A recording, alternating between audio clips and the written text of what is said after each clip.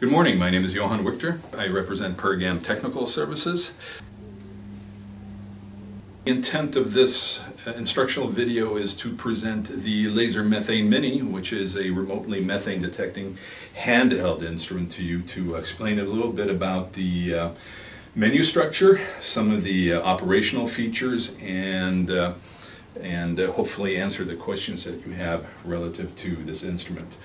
This instrument detects methane at a distance. This instrument is a self-calibrating remote methane detector. What happens is that when I turn the turn button on here on my left, you will see from my right to my left a blue line moving across the user interface of the instrument. This process here means that the instrument, which has an internal methane cell, is going through its self-calibration process. You can see it's just completed, takes about 22 seconds. What I've just done means that in order for you to be able to use this instrument, there's nothing else you have to do while this process is going on. As of right now, the instrument is fully operational.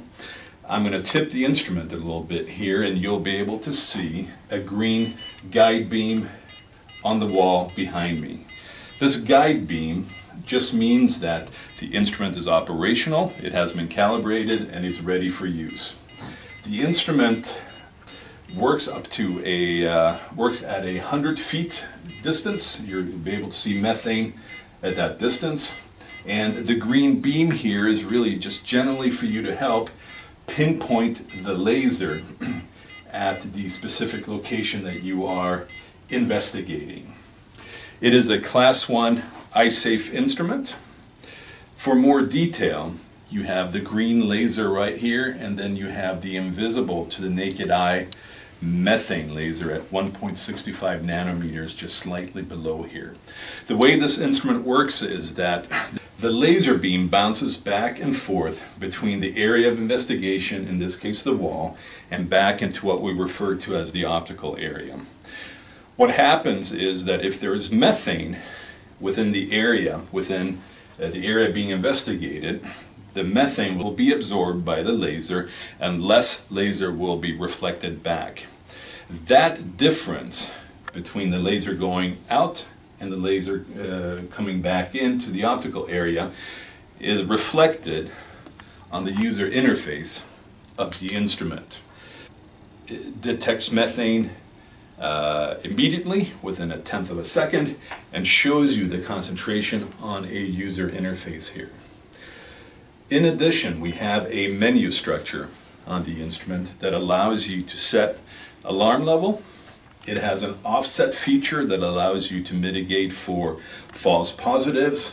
It has sound, it has beam strength, it has a detection lamp, and more importantly, we have a unit of measurement. I'll go a little closer here, maybe we can see what that looks like. We have a unit of measurement that allows you to choose between parts per million times meters, percent gas, and lower explosive limits. So as a user, you have the ability to choose between 3 different units of measurement. There is a feature on here called gas test. It is not relevant to this instrument. It is a legacy feature. You can completely disregard that. And furthermore, in the event that you're using our app, Gas Viewer, then you can connect it through Bluetooth with an Android platform and store and gather information that way. Aside from that, battery life on this unit is about 4.5, 5.5 hours of continuous use, subject to the amount of surveying that you're doing. So that would be continuous use upwards of 5 hours.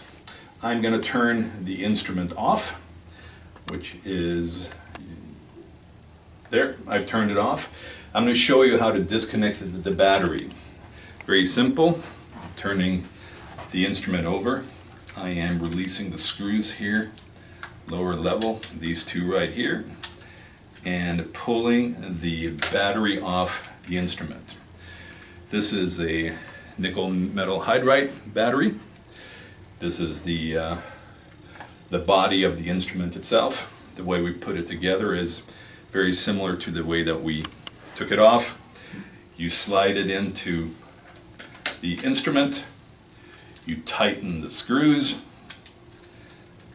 and we are back to an operational status. At this point, I'm going to turn the same button on that I turned it off with. It's going to go through its calibration process. You'll note from my right, in this case to my left, the blue lines moving across the screen indicate that the instrument is going through its calibration process. So once again, at this point, there's nothing you have to do to make this instrument operational. It is dirt proof, it is splash proof, it is drop proof in a rubber protector case upwards of 3 feet. It is not swim proof, so don't go swimming with it. There are very few moving parts in this instrument, which makes it extremely user-friendly. From a repair standpoint, almost no expense to keep and maintain this instrument. The battery, in case you have questions about the battery, is good for up to 5,000 charges. And the second battery can be ordered if you want to bridge an entire surveying day, upwards of 5 hours. We offer Pelican cases also, and this will not blind you, but obviously from a safety standpoint, we do not want you to be pointing the instrument at anybody. So that is a quick overview of the features of the instrument. Next, what I'll do is I will get a methane bag, and I'll show you how the instrument reacts when it sees methane, and explain a little bit about how it works in conjunction with working through a window, commercial glass, and the plastic and so on, and that'll be our next little overview. Thank you.